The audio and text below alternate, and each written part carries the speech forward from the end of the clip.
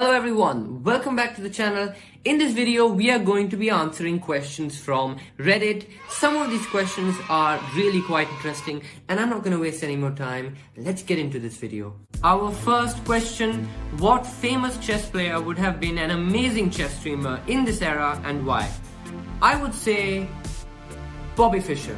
Why Bobby Fischer? Well, basically because you get to see some amazing chess analysis and at the same time, you can also hear some very extreme views on some very interesting topics. The truth is chess is no good anymore. Finally. Why is the Najdorf so dominant in top-level chess compared to other openings currently? My question exactly, why? Why are we still here?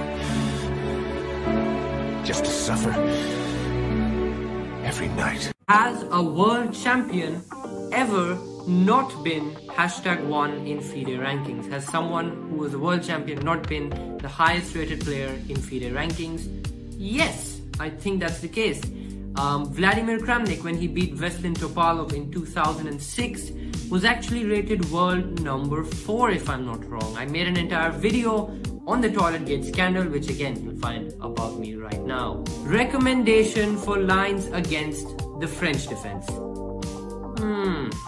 The French. Anything will do, it's a pretty terrible opening. Anyone else feel like Levon Aronian is overlooked? No. I mean, everyone knows he's a great player, former world number 2, winner of many top tournaments. I mean, I don't think he's overlooked. You guys should comment below and let me know if you think he's overlooked, because I don't really think he is. Okay, an interesting question. According to Garry Kasparov, if you make 10 threats in a row, your opponent will blunder eventually. Do you agree with this quote? Absolutely. If you make 10 forcing moves and your opponent has only one move to play or has to keep defending passively, eventually he or she is going to lash out or is just going to make an error in calculation. I totally agree with that. What happened to Gotham Chess? Nothing, I guess.